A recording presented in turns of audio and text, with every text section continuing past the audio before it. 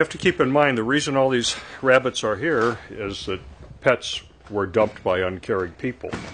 Oftentimes around Easter, people think, oh, what a cute idea to adopt a bunny. And they come across this little 8 or 10 week bunny that's very helpless and doesn't know any better and doesn't mind cuddling. But this bunny gets a little bit older. Bunnies are very independent. And by the time they reach a year, they're like teenagers, and they just don't want to be cuddled anymore. They're very entertaining pets if you do your homework first. But they're not a cuddly little stuffed animal, and they're certainly not a girly toy. Hello, bunnies.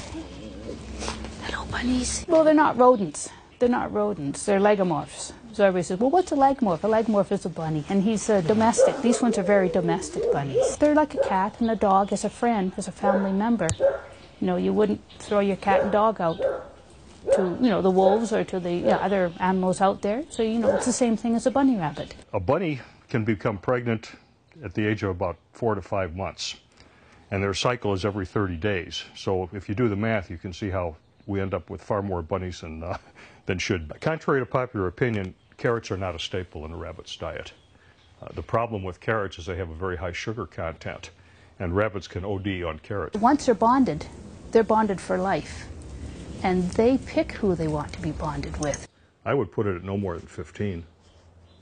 Yeah, the volunteers are stretched very thin. Yeah, another 50 bunnies. The only money we receive from government is we receive some City of Kelowna money to help with the spaying and neutering of rabbits.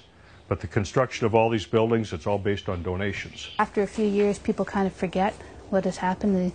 And if we can bring it out more to them, hey, that we still have these bunnies, we're still looking after the bunnies, and your support and your help would be great. And hopefully people won't just keep dumping their bunnies. I like to think that the majority of people in the Kelowna area do support animal rescue and want these animals taken care of and treated humanely.